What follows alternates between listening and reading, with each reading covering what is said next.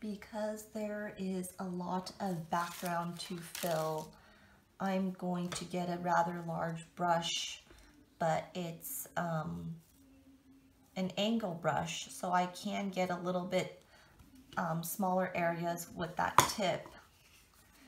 So I'm going to put some black on my palette and just start painting away on the canvas. So I'm switching over to a smaller brush now so I can paint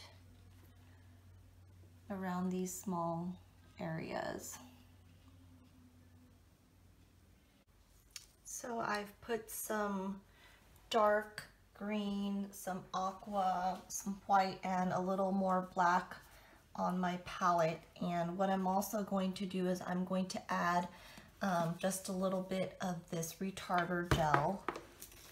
And what the retarder gel does is it prolongs the drying time of acrylic paint, because acrylic paint dries very quickly, and that will give me time to do some blending and almost have it look closer to oil. So what I want to do is I want to take some of this retarder gel and mix it in each of these. I'm going to start from the back and work this way.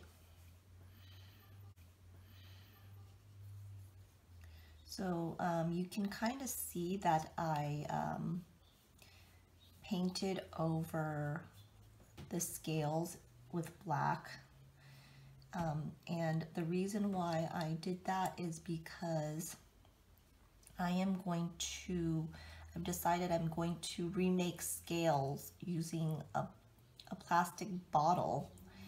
And what I want to do is glue them on and give that an extra 3D kind of effect. And as I work closer to the middle of the drawing, I'm going to now start adding some of this lighter aqua to the middle and kind of work back and forth between the dark green and that light aqua to allow it to mix a little bit.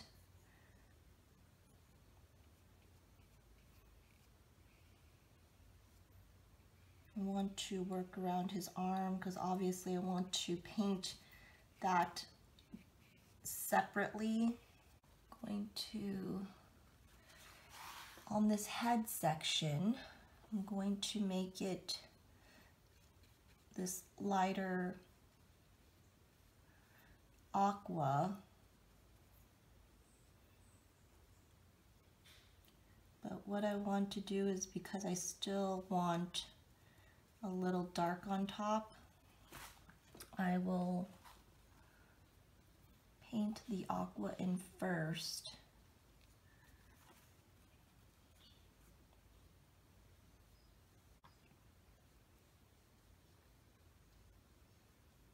And then I'm going to just touch the dark green and just put a little bit on the top there.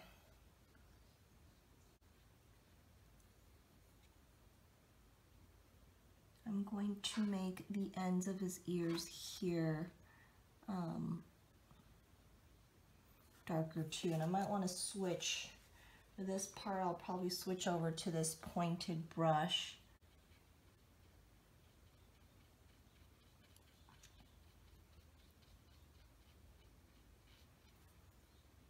And start working back into the light aqua, mix that a little bit, and put a little white on the top of his ear. Let's get that really light on the top.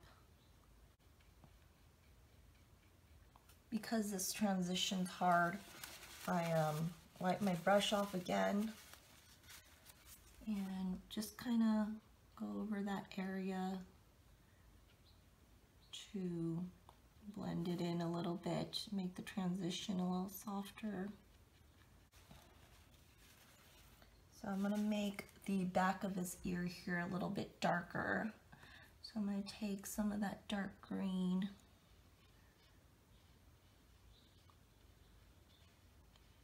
and that dark green is what is going to make this other ear really stand out. Since we made it white on top, we're going to know that this back here is something different. I want this mouth area to be much lighter. I'm going to rinse my brush because I've got a good amount of dark green on it and I don't want too much dark green, or you can even just wipe off your brush. And I'm going to get a little of this white and maybe just grab a tiny bit of the aqua and just work it in this area here. We want a really light mouth. Maybe grab a little of the dark, mix it with the light, and just get the bottom of the mouth here.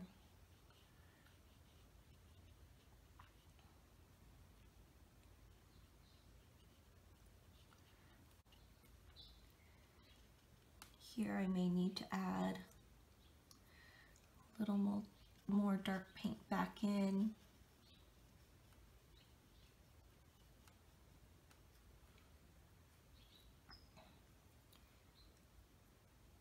And a little bit right here. Got a little bit too light in this area. And I'm going to add a little more light white paint to the top of his eyelid. Get that really light. That way it stands out a little bit more.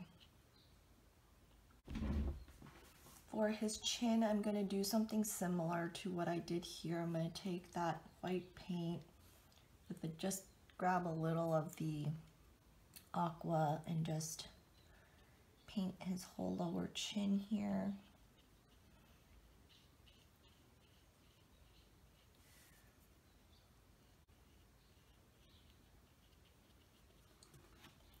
So as I transition this way, now I can start grabbing my regular aqua paint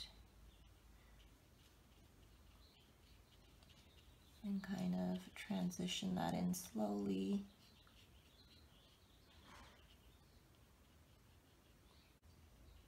Blending it back and forth from the lighter to the darker. And here I'm working back now into this dark color.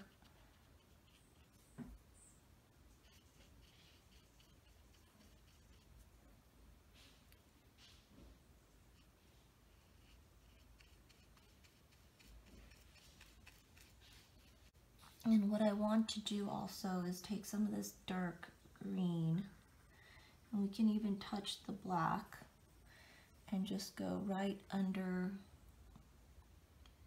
his mouth to create a little shadow under his mouth.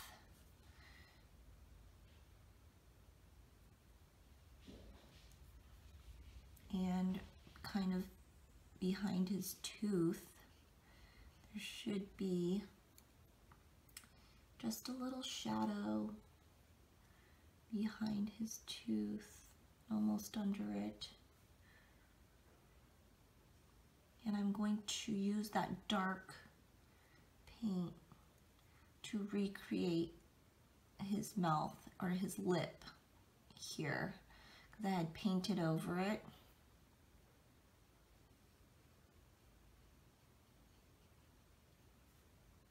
And just wipe my brush off and work that dark.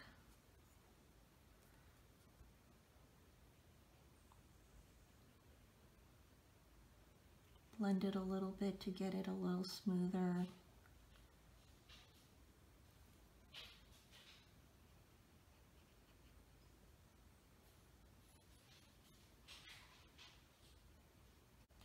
Now down here, I'm going to make it a little bit darker under his chin.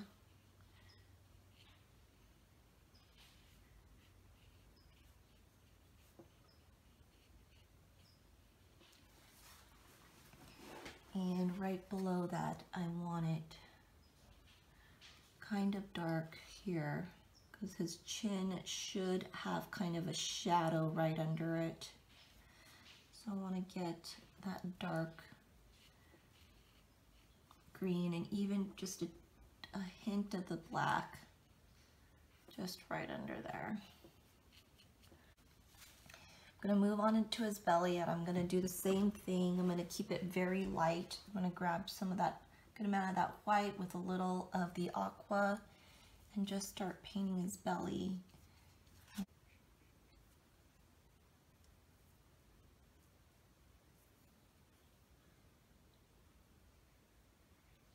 My paint is drying, so what I want to do is take my water. This is just a bottle with a spray bottle with a little tap water in it, and just spray, just lightly mist one little mist of my paint. So I'm getting pretty close to being done with the monster, and I want to go back and just add little small details and clean up these areas where I went over the black too much, and just clean up. Now I've got a dry, small square brush. I'm going to take some of this shimmer aqua and I'm going to paint a few scales on his back. So let's just test out a scale here.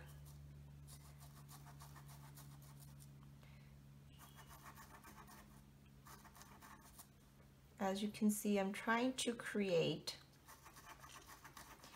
some abnormal scales, so I'm going back and forth and going from like a thicker size to a smaller size here.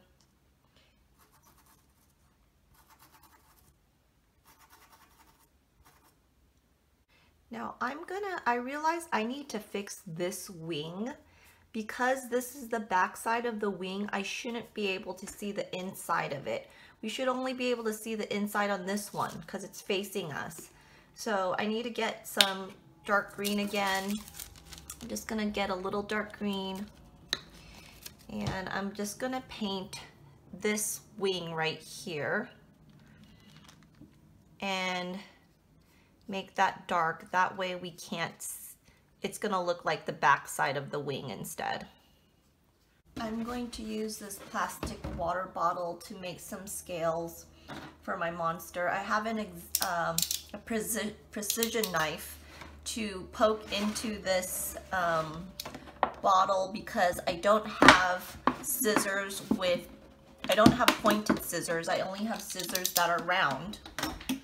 So now that I've got it started with my X-Acto knife, I can cut out a piece of this bottle with my scissors. And then what I can do is cut out a scale for my drawing, and I can kind of just guesstimate here first on how big I think it should be. So I cut out several scales here, 1, 2 small ones right for the top of his head. Got some larger ones back here, and I even made a few really small ones for the back of his arm and a couple for his tail too. Now I have some of that same shimmer aqua I used to paint the scales on my actual painting. And now what I'm going to do is actually paint these plastic scales I made as well with that same shimmer paint I used before. If you are having trouble holding your scales while you're painting, I just hold a corner of the scale, paint over, and then eventually go do another layer and cover the spot that you were holding. While I'm waiting for my scales to dry, I've plugged in my hot glue gun, and I've got some cotton balls here that I wanted to glue into the clouds. And what I'm going to do is, for these smaller parts, I am going to cut the cotton balls to fit. Now, to be able to start gluing these on, I will have to remove this painter's tape right here. So I want to just slowly get it started, and I just remove it kind of at a diagonal, and just do it slowly so you don't rip your paper. And so now I will start gluing my cotton balls down using some of this hot glue.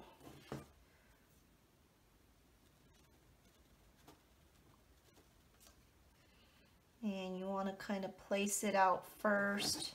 You could put it on the cotton, or you can put it directly on here too.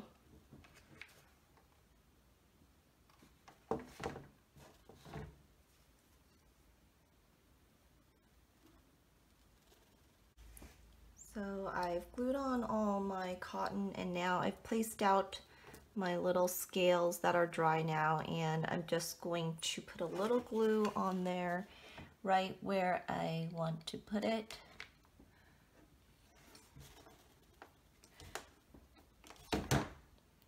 And just glue down all my scales.